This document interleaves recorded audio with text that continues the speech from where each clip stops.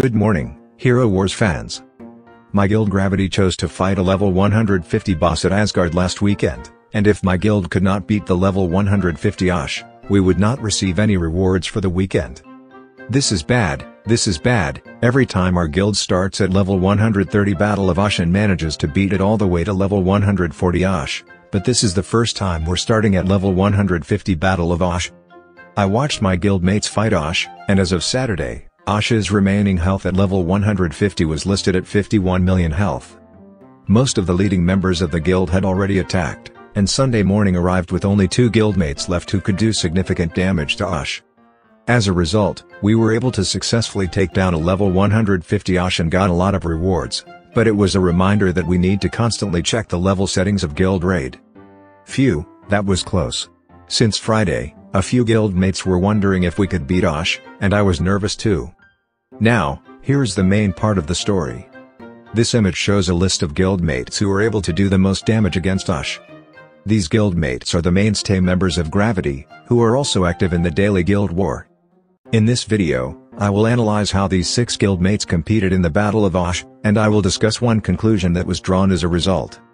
First, let's look at Parashki's information. The Isaac tank team composition did the most damage in the Battle of Ash, with 82% of the damage Parashki did to Ash being done by the Isaac tank alone.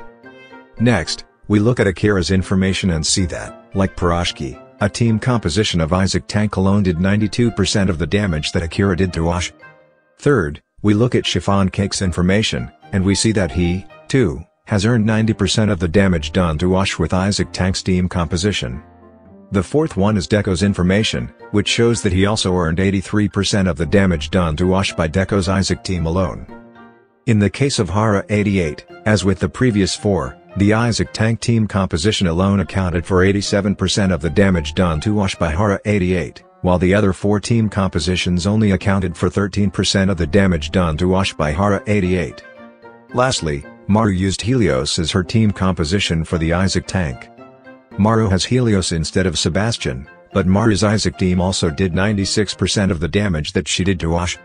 This Isaac team of 6 guildmates alone can be summarized in one document. In other words, when considering only the weekend Battle of Ash, it would be most efficient to raise only the team composition of Isaac, Jehu, Nebula, Sebastian, Martha, and Albus to get the highest score. The more resources you can get from Guild Raid, the better, so guilds that can defeat higher level Ash in weekend boss fights will have an advantage. When training heroes for the sole purpose of defeating Ash, whose level is higher than that of rival guilds during weekend guild wars, this verification revealed that it is more efficient to focus on Isaac, Jehu, Nebula, Sebastian, Martha, and Albus. If you are aiming for good results in Guild Raid, a shortcut to the Battle of Ash is to concentrate on training the Isaac team first, rather than spending resources to create 5 team compositions for 25 heroes.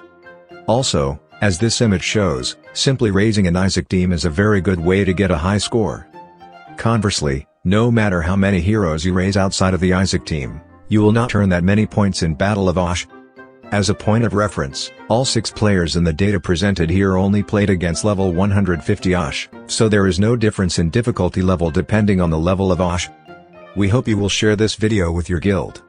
By the way, how was your Battle of Ash? My damage to Ash was 1% of the entire guild.